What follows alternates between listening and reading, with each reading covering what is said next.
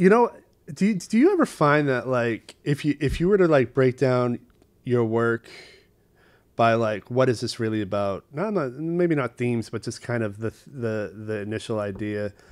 Do you find that you may or may not be writing about kind of the same thing? Because like one of the things that I'm realizing as we're talking about this is all of the work that I've just was able to write quickly and have it be almost there was almost always about a lack of communication in some way or another. So like the one that I read aloud for the first time started because I found out a guy that I grew up with committed suicide, but I found out through a Google alert pertaining to my hometown, not because anybody reached out to me and told me. And then also a lot of the pieces are about the lack of communication between people who disagree, or the lack of communication as a result of social media. I think that social media has destroyed our ability to communicate. And so, I mean, this is just something I'm thinking about now for the first time hearing you talk is, oh, I have kind of a theme. Do you feel like you have a theme? No. No. And I answered that quickly, didn't I? And you know, it sometimes bothers me because it's hard to put a book manuscript together. When I was in graduate school, I was one of the people I studied with was Julie Sheehan, who's a very fine poet in her own right. And we were having a lot of fun putting my book together. That was my thesis, was a book manuscript. I had plenty of work, but it was how to make a cohesive whole out of this. I will say that I have written a lot of poems about my family. Now, I don't set out to do that every time I write, but over the years, I have done that. And in my first book, it was a chapbook. It was called Dismantling the Playground. There were poems about my family. It was a coming of age and reconciling with maturing, if you could call it overall theme. And I gathered the poems together to kind of fit into that. But when I was working with Julie, we were trying to figure out, I was trying to figure out the best way to order the poems and how to break them up. And I had used, or I thought about models that I had seen, and you still see this, you know, the collection of a poet with section 1, section 2, section 3, section 4. Sometimes these sections are made up of poems from different books or a different stage of their life or thematically connected. I was trying to do that.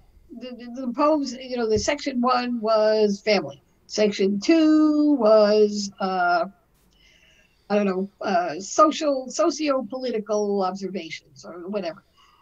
And Julie tried to talk me out of it. She said, no, don't do that, because unless there's really an obvious or tangible connection, they don't hold together well with the Roman numeral 1, 2, 3, 4. Fine, I wasn't married to it, so we left it out.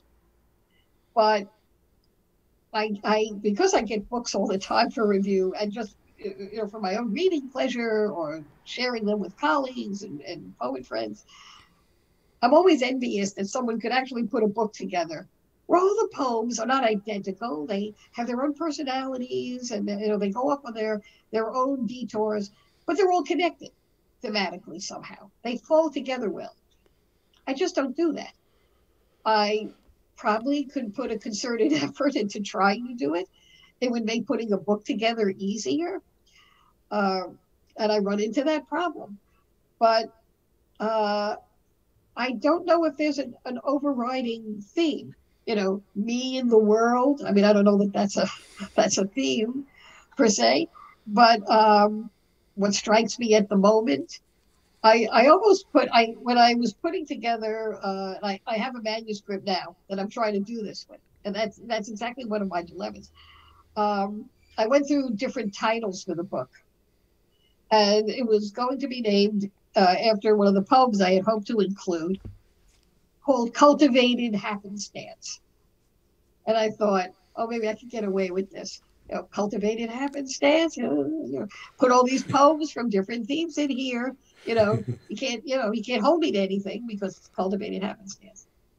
I don't know. I go back and forth with that. Time will tell whether I actually do that. I will say this though. I have a manuscript. It was on the cusp of being published when COVID hit.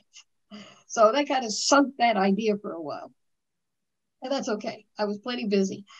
But the title was the Gravity of Desire. And there's also a poem, The Gravity of Desire. And Julie had told me this, Julie Sheehan, when I was in grad school. Other people tell me this about my work when they've read it online in a book. They've come to see me read, or they're familiar with my work. The word gravity pops up a lot in my poetry. I was almost starting to get self-conscious about it. Like when it would flow out of me. I wouldn't think about deliberately putting it in there. It wasn't a strategy. It's just, so maybe there is something going on where I think about things being tethered to each other, or that tethering being disrupted. I don't know. I have to theorize about myself, which I always hate to do. I leave that to people to, they like my work or tear it apart, or, you theorize. I don't care. But I have noticed that the word gravity is there. And I thought, well, the Gravity of Desire had quite a few poems that had gravity in it. And I thought, well, maybe I can get away with that. Maybe it doesn't matter, because if it's particular to the poem and it's relevant to the poem, it can stay. But there's no common element that I am continually aware of or deliberately trying to achieve in a gathering of my poems, or when I sit down to write. Each event, each poem seems to have its own gravity as far as what inspires me to write at that moment. So I can't tell you I write love poems. I like, on the back of my chapbook, my first book, it was really nice. I had comments by Diane Wachowski and Molly Peacock and David Shevin. So 3 fine poets.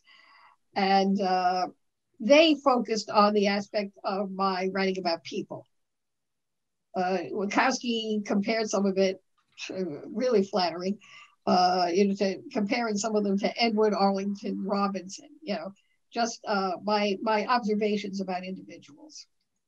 And maybe early on I did that predominantly, but I'm not really aware of deliberately doing it or incidentally doing it now. They seem to be isolated events, and maybe there's something in there that I'm just not paying attention to. I don't know. I'd have to sit down and take a look. But that's sort of a linguistic imprint, the vocabulary I tend to use, because I think we all have one. And parts of my voice that appear and create a thread. I'm not aware that I do it, and I don't think about it. But it would be nice because, like I said, it would make a more cohesive collection. But I don't think I've reached that point yet.